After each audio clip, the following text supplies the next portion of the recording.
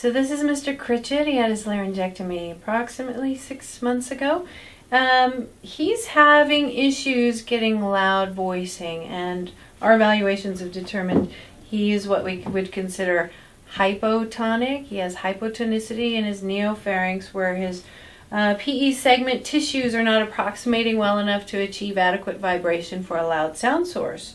So in this case, what we're doing is trying to modify his technique, whether it's postural changes, manipulation of his actual neopharynx, trying to find a way to approximate those tissues in an effort to get a louder voice out of him. So, Mr. Critchett, I want you to occlude your HME and say hello. Again? Okay. Now I want you to turn your head to your left. Say hello. Okay. Turn your head to your right. Say hello. Good. Now back to the neutral position. I'm going to actually compress the front of your pharynx, your throat, toward the back in an effort to actually push those tissues together myself, okay? I want you to say hello for me. Hello.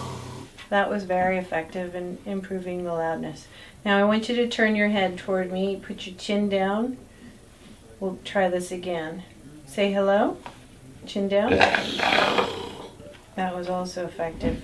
Hello in the neutral position again. You can hear the difference for the postural changes make. Now we'll go to the left, chin down. Hello. And that one was not so effective.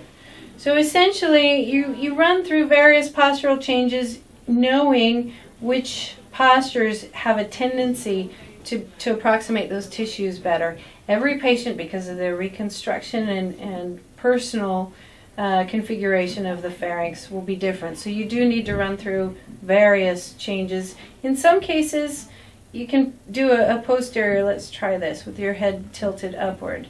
Say hello. In his case, it's not really effective. But you do also want to mitigate.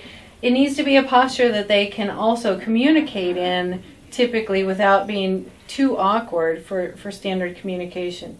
So, Mr. Critchett, between compressing here, do you think that's something you can do? I want you to try with your hands. And you're going to push here. Hello. So you can use the two-finger method, and that keeps your head in a neutral position. From a communication perspective, that's probably the most optimal because it doesn't really require him to alter his head posture. He can still maintain eye contact and everything else. Patients where that's not effective, this head turn to the right with the head down still would be an effective means of communication because he can still address. I want you to see if you can look straight ahead and talk for me. Chin down, down. There you go.